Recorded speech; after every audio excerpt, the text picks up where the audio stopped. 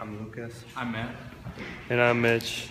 And this is our project. We use the XY table and the robot arm to work together to scan and pick up blocks, move them all the way. Here's our demonstration.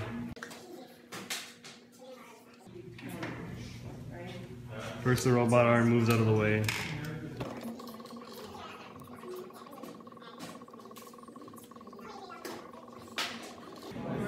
The XY table is going to the origin right now.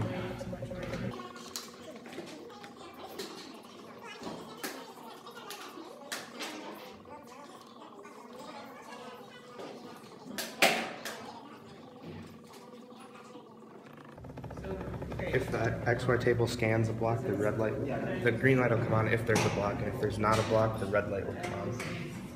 There's no block in the first spot, so the red light came on.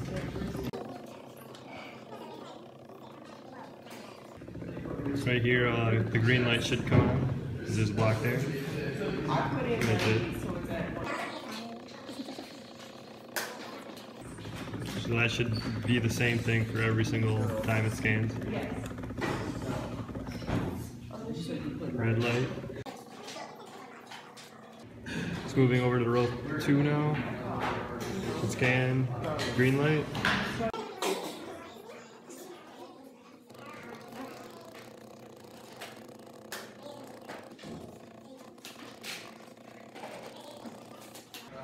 Red light.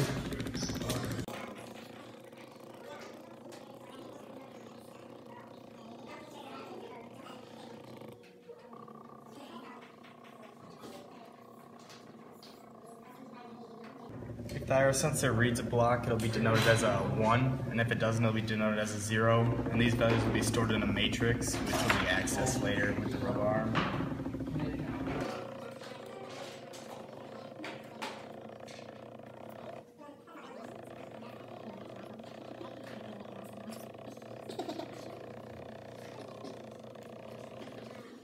Red light. Alright. Now the XY table is just going to move out of the way for the robot arm.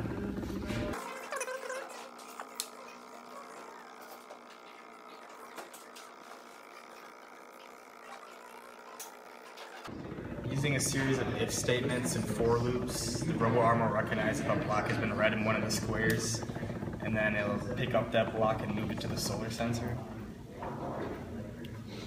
So now the robot arm is going to come, and it should pick up the green block first. And place it on the solar sensor. If the solar sensor reads there's a block on it, the green light will come on.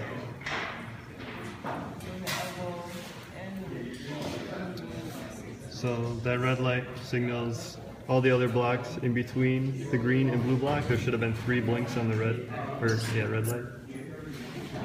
So now I picked up the blue.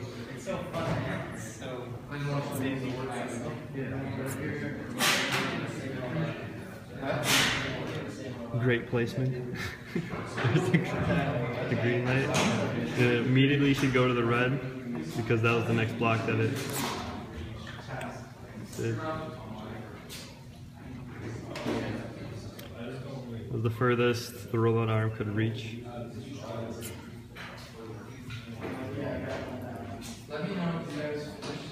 Green light.